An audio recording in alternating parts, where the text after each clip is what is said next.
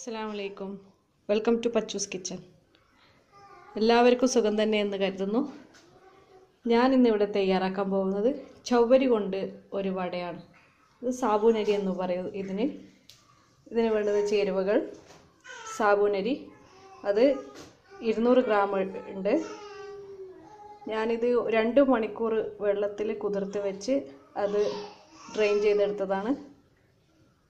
ഉരുളക്കിഴങ്ങ് 2 എണ്ണം വേവിച്ച് ഉടച്ചത്, മല്ലിയില, ഉപ്പ്, ഓയിൽ, കടലക്ക 1 മിക്സിയിൽ നുറുക്കിയെടുത്തത്, ഇഞ്ചി, വെളുത്തുള്ളി, പച്ചമുളക് 1 ടേബിൾ സ്പൂണ് അതും ചതച്ചെടുത്തത്. പിന്നെ ഇത് ചമ്മന്തിക്ക് ആവശ്യമായ സാധനങ്ങൾ: പച്ചമുളക്, മല്ലിയില, തേങ്ങ, ഉപ്പ്. ആദ്യമായി നമുക്ക് ഈ മിക്സ് എങ്ങനെ തയ്യാറാക്കുന്നത് നോക്കാം.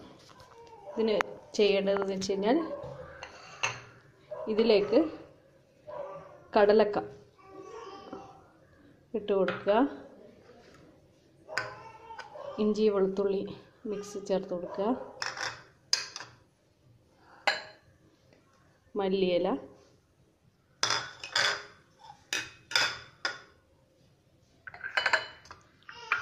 ഉരുളക്കിഴങ്ങ് നന്നായി ഉടച്ച് ചേർത്ത് കൊടുക്കുക.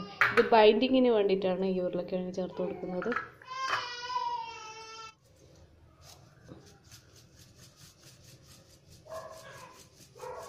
ഇത് നന്നായി ഞെരടി യോജിപ്പിച്ച് കൊടുക്കുക. കൈകൊണ്ട് തന്നെ ഞെരടി യോജിപ്പിച്ച് കൊടുക്കുക.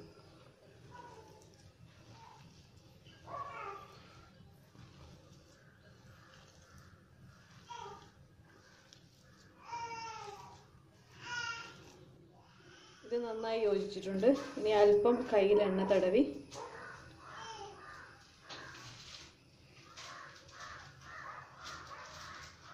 ചെറിയ ചെറിയ ഉരുളകളാക്കി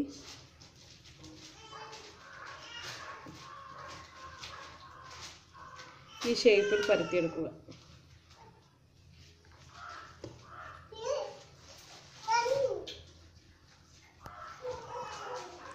അപ്പോഴേക്കും എണ്ണ തിളക്കാൻ അടുപ്പിൽ വെക്കുക. ഇത് മീഡിയം ഫ്ലെയിമിലിട്ടിട്ട് വേണം വറുത്ത് കോരാൻ. എല്ലാവരും ഈ റെസിപ്പി പരീക്ഷിക്കുമെന്ന് വിചാരിക്കുന്നു.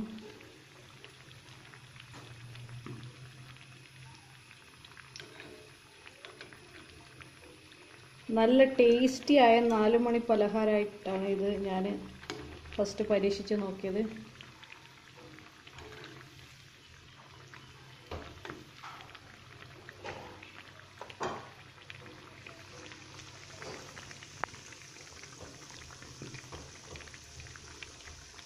ഉരുളക്കിഴങ്ങ് വലുതാണെങ്കിൽ 1 എണ്ണവും ചെറുതാണെങ്കിൽ 2 എണ്ണവും എടുക്കണം. അതെന്നോട് പറയാൻ വിട്ടുപോയിന്.